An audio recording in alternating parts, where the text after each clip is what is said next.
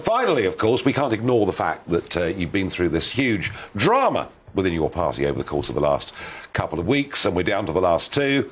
It is Truss versus Sunak. Which one are you going to back?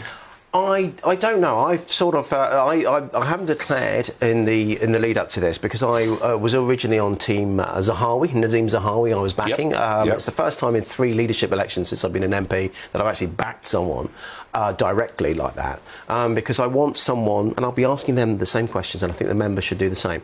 Who is a great communicator to get our messages across what we are doing? Who has got the vision and the policy platform? Who can also deliver? What people want now is, you know, we've got a month now of members trying to decide who they want, but what the people beyond the membership want is action for the cost of living issues, for inflation, for how to grow the economy. They want real action. We've got 2 years, within 2 years, to achieve this. I'm less fussed about who's most popular in September the 5th, when the declaration is made. I'm really interested in who's going to be most popular. All right, so in 2 years' time. having backed Zahawi and that not having come off, you're kind of on the fence still. Yeah, because they both have their strengths. They both have their foibles. Which one's more conservative? So you know, I think if you're a low tax, small government kind of person like I am, you know, your heart sits with someone like Liz. You look at Rishi's undoubted communication skills, the fact that he's been at the highest level of government making decisions.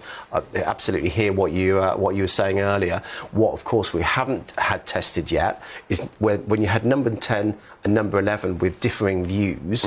You need to see what if should Rishi get to PM, what he will do on his own with a chancellor that's far more aligned to his single vision. And that's to be tested. And the party in a mess. I mean, now consistently quite a long way behind in the polls. Well, we're behind in the polls because we've had 8 months of talking about ourselves, talking about Westminster, and not talking about the rest of the country. I think that's why I don't think we're in a mess, but I think what we've got a lot of way to do is to restore trust, and we'll do that by delivering, by concentrating on other people, not on ourselves, and get way, way beyond the Westminster Village.